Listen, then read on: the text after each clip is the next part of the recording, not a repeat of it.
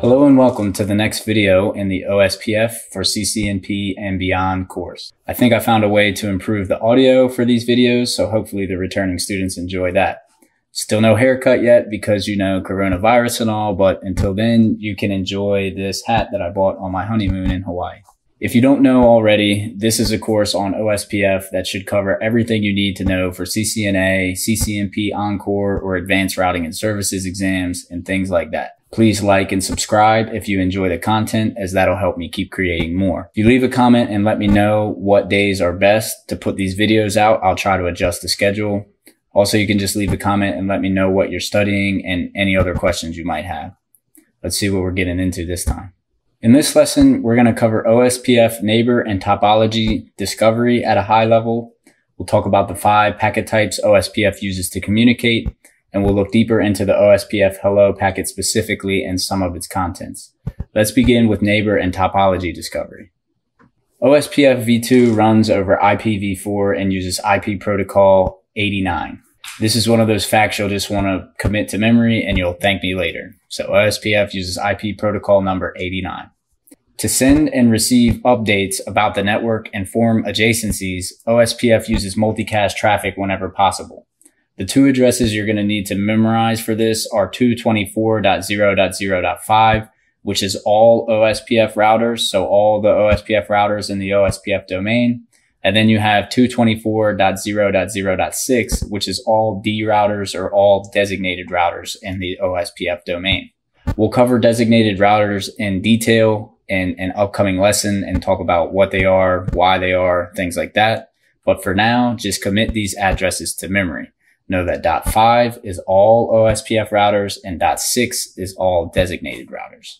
OSPF uses 5 different packet types to communicate, share updates, and form neighborships. Let's examine these packets on the next slide.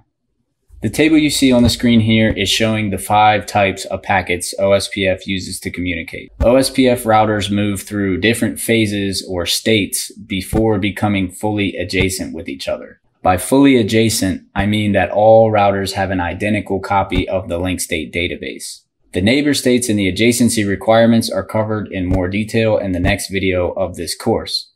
But once you enable OSPF on an interface, that interface starts to send OSPF hellos, discover neighbors, and share information about the connections in the OSPF domain. Before we go deeper into that process, let's just look over these packet types. First, you have the hello packet, which is used to discover and maintain neighbors. Next is the DBD, or the database description packet, which summarizes and describes the contents of the link state database. These packets are exchanged as adjacency is formed between OSPF routers. Then we have the LSR, a link state request packet, which is used to request information from a neighbor about links in the neighbor's link state database.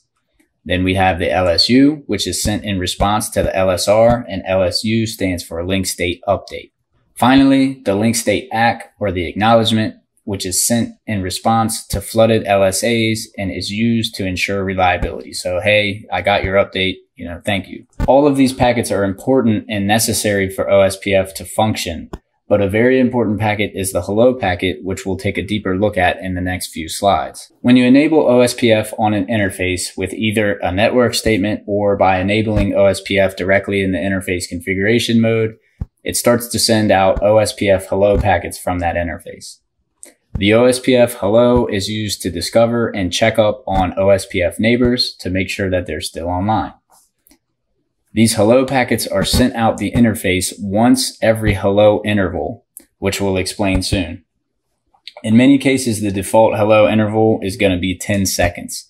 So an active OSPF interface will send the hello packets every 10 seconds. If an OSPF router does not receive a hello packet from a neighbor within a set period of time, which is known as the dead interval, they declare the neighbor down. So you have hello interval and dead interval. By default, the dead timer is 4 times the hello interval. So that's 40 seconds if the hello interval is every 10 seconds. So basically every 10 seconds you're sending hellos. If you don't get a hello for 40 seconds, you decide that guy is gone, no longer my neighbor, bye-bye. The hello packets contain information or attributes that the routers must agree on to become neighbors. We will see these fields in the next slides, and adjacency requirements are covered in detail in a future lesson, probably the next lesson in the series. So once the routers agree and start to form the adjacency, they begin to exchange their link state database. Most of the time, the hello packet is sent to the all routers address, which was, if you remember, 224.0.0.5. But you may also run into situations where you manually define a neighbor, and this is outside the scope of this lesson. We may revisit the idea of manually configured neighbors later in the course. But for now, just know that the hello packet is typically sent to the all OSPF routers address of 224.0.0.5. In the next section, we'll take a deeper look into an actual OSPF hello packet. But first, let's recap really quick what we learned so far. We know that OSPF is a dynamic interior gateway routing protocol. OSPF routers maintain a link state database, or LSDB, that describes their connections in the area. Each router sends out LSAs, link state advertisements, to populate the link state database and construct a complete view of the network topology within an OSPF area. Routers exchange their database and LSAs by becoming neighbors, and the first step in becoming neighbors is the hello packet. The routers then share their LSDB and provide or request updates about connections in the OSPF domain. The routers move through a series of neighbor states before becoming what's called fully adjacent, therefore sharing an identical LSDB. If any of these terms or concepts confuse you or sound strange, just review some of the earlier videos or do some quick Googling to refresh yourself. We'll cover neighbor states, adjacency requirements, and most likely some basic configuration and possibly troubleshooting in the next video. But before the next video in the course, let's look deeper into the hello packet specifically. So on the screen here, we have all the contents of an OSPF hello packet. We'll look at a real packet in a second, but let's just go over these fields. The router ID, or RID, is a 32-bit ID for an OSPF router. It looks like an IP, and you can either configure this router ID manually, or it will assign itself based on either loopback or interface IP address. More on that will come soon. Authentication options specify which type of authentication is being used, if any. We may or may not cover authentication in this course. Leave a comment below if you want me to add a section to the end on authentication. The area ID, this is another important field. This field specifies which OSPF area the interface that sent the hello packet belongs to. You can see this in decimal or dotted decimal format. So area 1 or 0.0.0.1, or for area 0, you might see a 0 or 0.0.0.0. The network mask specifies the mask for the primary IP address of the interface the hello packet was transmitted from. So it's the mask of the interface that sent the hello packet. Interface priority has to do with the election of designated and backup designated routers, which will be explained in detail later. Just know that it's in the hello packet for now. Then you also have the hello interval, which we briefly explained. The hello interval is just the period of time in seconds that a router will send hello packets out each OSPF enabled interface. This is something that I want to mention really quick actually while we're here. I keep saying OSPF enabled interface. A common misconception is that you are, quote, advertising networks into OSPF, end quote, or something like that. What you're actually doing though, whether it be with a network statement under the OSPF process or enabling OSPF through the interface configuration mode, what you're doing is enabling OSPF on an interface, and that interface begins to send hello packets and participate in the OSPF process. We'll go over configuration more soon in the next video, but I just wanted to mention this really quick since we're on the topic briefly, and it's a common misconception that you're advertising networks into OSPF. Actually, what you're doing is enabling OSPF on an interface. So moving on, you also have the dead interval. This was briefly explained, but it's just the time span in seconds that a router will wait before determining another router is offline. It's typically 4 times the hello interval. So like I said, every 10 seconds, I'm gonna say hello, hello, hello, hello. If I don't hear hello from one of my neighbors within 40 seconds, I'm gonna declare that that neighbor's down and I'm gonna flush him out of my, my neighbor table. The DR and BER, or designated router and backup designated router field, contain the IP address of the designated and backup designated router for the segment. Again, these routers and what their roles are and how they're elected will be explained later. So just remember that this is in the hello packet. Finally, we have an active neighbor section, which is a list of the OSPF neighbors seen on the network segment. This is really the high level overview of the OSPF hello packet. If you're really good at memorizing, you can memorize this. You can always refer to the table when you need it. And as you lab it out, what's in the hello packet and why it matters will just kind of become internalized for you. All of this is going to make much more practical sense as the course progresses and we do some configuration, analysis, and troubleshooting. I've found that OSPF and really networking in general is kind of like math or algebra or something. You have to learn some basics first and then everything builds on top of that. I'm not very good at algebra or math, by the way, but at least I'm better at networking.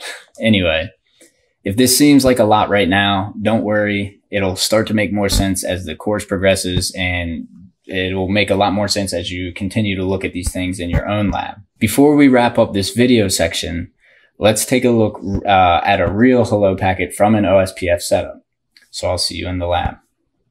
I have my purple background. I had a nice purple background. Okay. So what we have here is just a very simple OSPF topology. Everything is in area 0. The IP addresses are 10.1.10.x, where X is the router number. So this is .1, this is .2, this is .3. Remember we mentioned router IDs before. The router ID for these routers has been configured to be 3.3.3, 2.2.2.2, 1.1.1.1. So what we're going to do here is I am currently on router 1 and I just have this interface shut down. Everything's been configured already, but what I'm going to do is I'm going to bring up this interface. We're going to turn on debugging so you can see kind of a sneak peek into the neighbor states, how you transition through those. And then I'll pull up a packet capture and we'll look at the actual OSPF hello packets. So first, debug IP OSPF ADJ or adjacency. This is going to show us some output as soon as I open up this interface. So let's just go ahead and do that. How many seconds here? We should see some messages, and we do.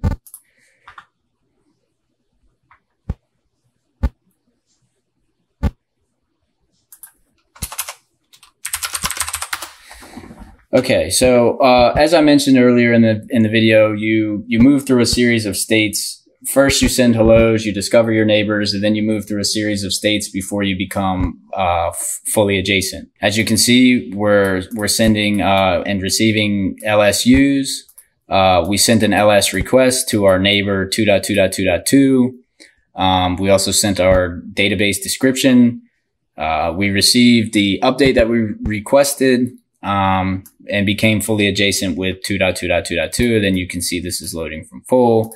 We have the designated and backup designated router elections and things like this. All of these specific things I'm going to cover in more detail in the next video. I just wanted to show you this as a sneak peek that this is what happens when you turn up an interface that has OSPF enabled.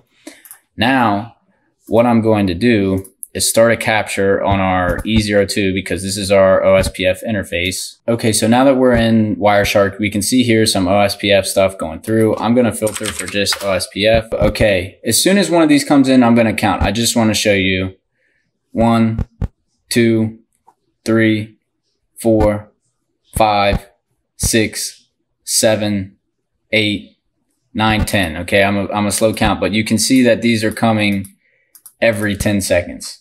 As explained. I'm going to go ahead and stop the capture now because we just need to open up one of these. This is going to be coming from us. And as you can see, the destination for these hello packets is that 224.0.0.5. So this is the all OSPF router. Looking deeper into the packet here, we can see we have IPv4.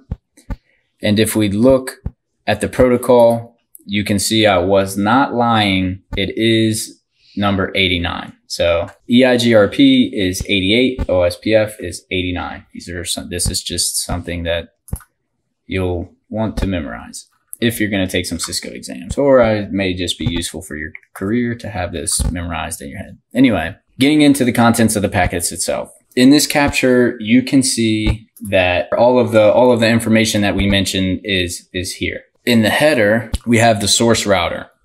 So this is going to be the router ID. This is not the IP address. So this packet we opened up is from a source of 10.1.10.1. So that's router 1. The router ID for router 1 is 1.1.1.1. So the source OSPF router is the router ID of the router who sent the hello. And then we have here the area ID. As mentioned, this is in dotted decimal notation. So this is area 0. And we know that this is the backbone area. Again, our destination was 224.0.0.5. Authentication type here is null because we don't have any authentication configured. Into the hello packet, here you can see that we have the network mask. So it is a /24 that was sending this. So I have configured this as a /24 and that's reflected here. Again, we have our hello interval, which is 10 seconds for this network type. Then we have our priority, which has to do with the designated router election, which will be explained later, but that's what this priority is. Again, we have the dead interval. We have our designated router, which ended up to be router 3, and our backup designated router, which ended up to be router 2. And then we have our neighbors, which are 2.2.2.2 and 3.3.3.3. This is all reflected here, and it's interesting that you can find out this just from looking at the contents of the hello packet. So that was a brief overlook at the actual adjacency states. You know, the neighbor states, as soon as you turn up the OSPF interface, then we saw that the hello packets were sent every 10 seconds. And looking at the contents of this packet, we can see that everything that was in the table is here in the capture. So turn this up in your own lab, look at it in Packet Tracer if that's all you have. If you're going for CCNP and beyond, I'm sure you have some other kind of lab setup by now. So turn it up in the lab, do your own capture, set your own stuff up, look at it, leave me a comment, let me know how it went. And until the next lab, I'll see you in the next lab. Now let's close out this video. So in conclusion, you should now have a high-level overview of how OSPF routers form adjacencies or become neighbors. You should also understand how they share information about the network and the routes they know. So OSPF uses multicast when possible, with 224.0.0.5 being the all OSPF routers address and 224.0.0.6 being the all designated routers address. Designated routers and their role will be explained in the upcoming video section, so don't worry. You also know now that OSPF uses 5 packet types to move through different neighbor states before becoming fully adjacent. Becoming fully adjacent just means that the routers have synchronized OSPF databases. You now know that the OSPF hello packet is used to discover and maintain neighborships. You know the contents of a hello, and we've looked at a packet capture of an OSPF hello. The other packet types are used to request and exchange information about the links. And that about sums up the contents of this video. So I hope you took some good notes. I hope you're ready to try some of this out in your own lab. Leave a comment and let me know how your labbing is going. Let me know how this series is going. Let me know a day that you would like to see the videos come out, or just let me know what you're studying for or whatever. Coming up next, I hope to cover the OSPF state machine, so OSPF neighbor states. I will go over OSPF adjacency requirements, so what has to match and what do the routers need to agree on to successfully become OSPF neighbors. And we'll do some basic OSPF configuration, show you the routers moving through the different neighbor states again, and possibly get into some misconfigurations or troubleshooting of very basic OSPF. Again, this all depends on how long or short the video is. If you're following this series and you have any input, I'd love to hear it down below in the comments. If you want longer form, shorter form, if how it's going is good, let me know in the comments below or send me an email from my website. Links to everything will be in the description, as well as future and past videos in this course. After we cover neighbor states and basic config, we'll dive deeper into what the designated routers are, why we need them, how they're elective. And in conclusion, I hope this has been informative so far, and thank you for watching. I hope to see you in the next lesson. Make sure you like and subscribe if you're enjoying this so far. And until next time, I'll see you then. Bye, guys.